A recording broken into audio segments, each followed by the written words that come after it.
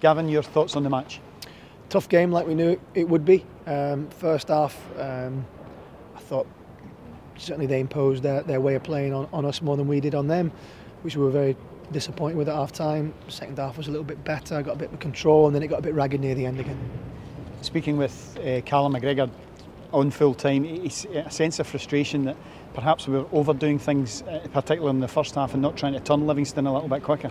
Yeah, exactly. That was we felt that we allowed Livingston to play too much on the front foot, weren't enough of a threat. The moments we did get into their half, you know, we had some good moments with Jeremy and Tony Ralston down the right side, but they were few and far between. We would far more than that. We felt that the second half we played a lot more in their half, which, to be fair, you know, this is Celtic. We should be doing that anyway. There weren't too many clear-cut opportunities. Jeremy Frimpong went close in the first half, but Armstrong Okaflex, if he goes with his left foot, could this game have finished differently?